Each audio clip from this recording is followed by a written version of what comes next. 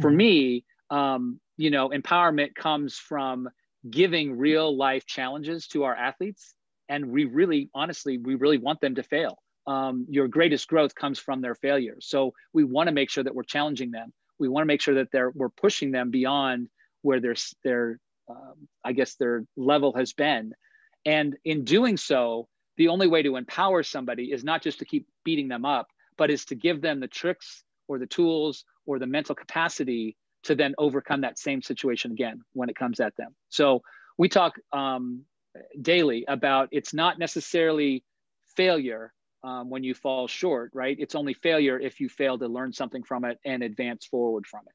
So creating adversity as on the athletic field is really what we do, but it translates to life, right? Because we need our athletes to be resilient, to learn quickly, and to then adapt to be more successful. And if I can do that effectively, then that's where the empowerment just starts to just really lighten up. And you can really start seeing it in an athlete in their confidence, but also just their engagement and their excitement to be motivated out on the field every day. Is not that it's going to be easy and not that I'm always going to be perfect, but that I'm always going to be moving forward and gaining from whatever happens. That's a really fascinating approach to it. And it's, building them up by giving them opportunities to fail. Could you be even more specific as to an example of what failure might look like for one of your players? Yeah, well, like even, for example, today we had batting practice today, and we could have very easily, I throw batting practice, I could have very easily thrown fastballs at them down the middle, and they would have probably hit, 50, 60 home runs in 45 minutes of batting practice. But that doesn't do anything other than just prove that I'm good and I can hit a ball out, right?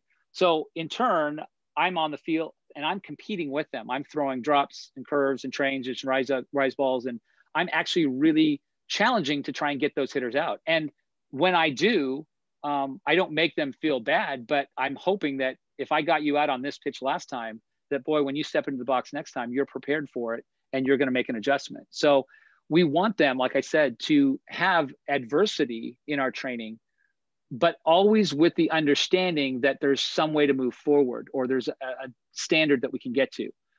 The one thing that I'll say also, empowerment really, you have to have a goal. You have to have a standard that you're trying to attain.